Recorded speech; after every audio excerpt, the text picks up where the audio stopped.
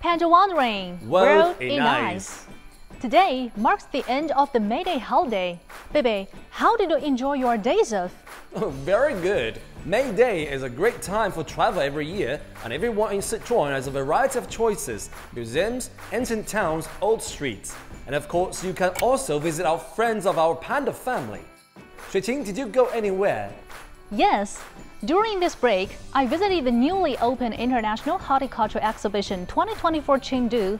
Unique flowers and plants from cities around the world, as well as exquisite garden and horticultural works are all displayed here. The themed gardening of various international venues has also left a deep impression on me. We also experienced the charm of competitive sports during this holiday.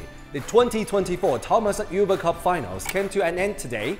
This world-class badminton match allowed us to see the heroic spirit of athletes from all over the world competing on the field and feel the vitality of this city. Absolutely. Today is not only the last day of the May Day holiday, but also the beginning of summer in the 24 solar terms. From then on, the wind is warm, the days are long, and everything is flourishing.